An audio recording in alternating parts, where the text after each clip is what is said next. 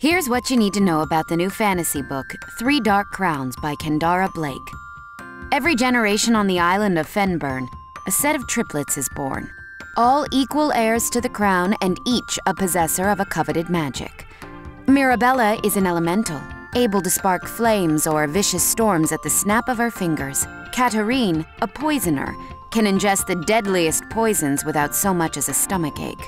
Arsinoa, a naturalist, is said to have the ability to bloom the reddest rose and control the fiercest of lions. But things aren't quite as they seem. Katarine and Arsinoa have been shamefully faking their powers, while their powerful sister Mirabella is none the wiser. When the triplets turn 16 years old, they are forced to fight to the death, and the last queen standing gets the crown. As alliances are formed, betrayals committed, and revenge plotted, one thing is certain.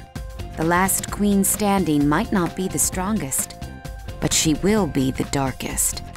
This is 3 Dark Crowns.